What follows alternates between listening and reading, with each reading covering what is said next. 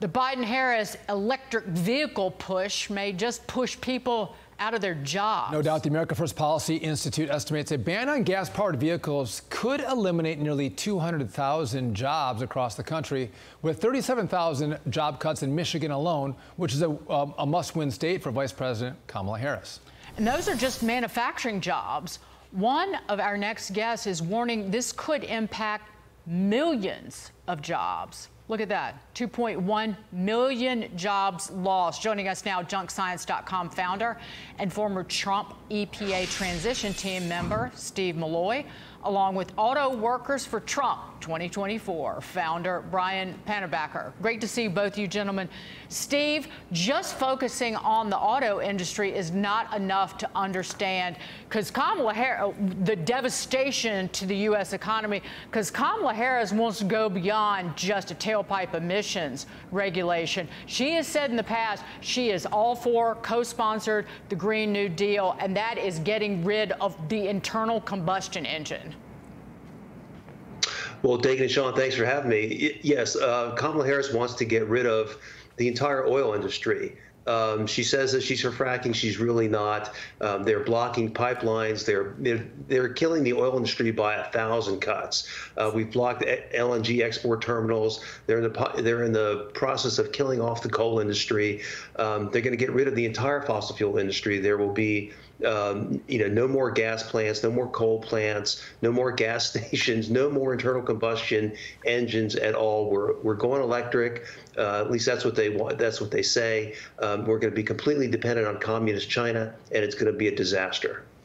And to that point, Brian, is that why many auto workers are in a position to say, listen, we don't want to transition to electric. We like making gas-powered vehicles, one, because we have a lot of gas in America, and to Steve's point, if we go electric, we're outsourcing a lot of that manufacturing and technology to places like China. Is that one of the reasons why you have so many auto workers coming over to the Trump side? Brian? Are you asking me, Sean? Yeah, Brian, yeah, that's to you. Yeah, absolutely. Well, we know it's an existential threat to us.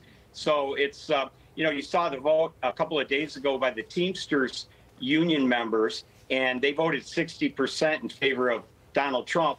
And then Sean O'Brien, in a total act of cowardice, still wouldn't endorse. He went back on his word because at the Republican National Convention, he said he was going to let his membership decide. Well, they decided. 60% voted for Donald Trump.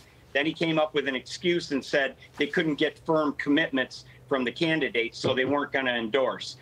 It's just an act of cowardice by him.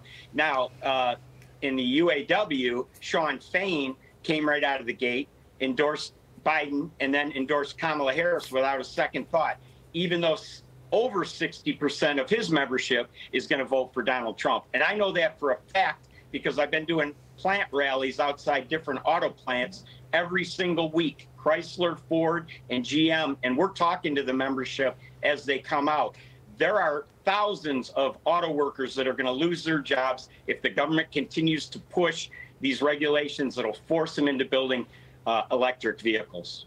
It is a travesty, Steve, what these policies, just in the last 3.5 years, have done and will do just to the auto industry.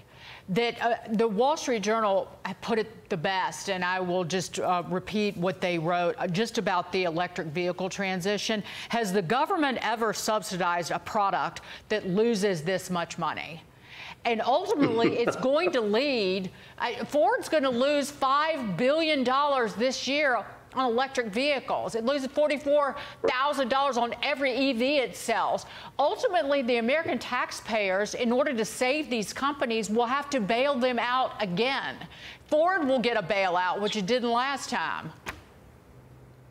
Well, Dagan, I think that who's going to bail out the auto companies is going to be China.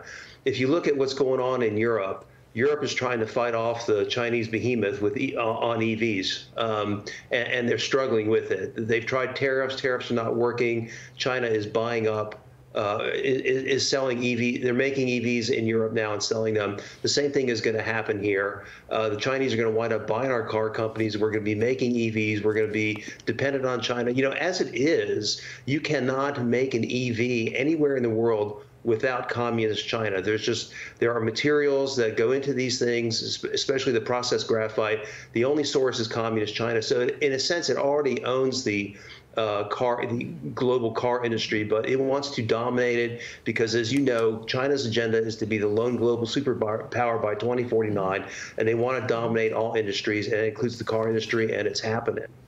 Brian, before we go, just real quick, what's your message to Kamala Harris? Well, I have no message to Kamala Harris.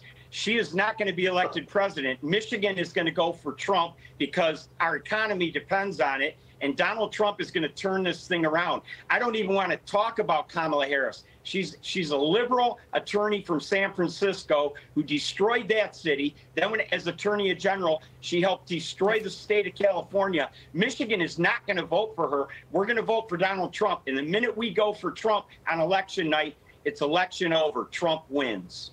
Brian and Steve, both well said. Thanks for being with us. We appreciate it. We're going to keep following this story of EVs in Michigan.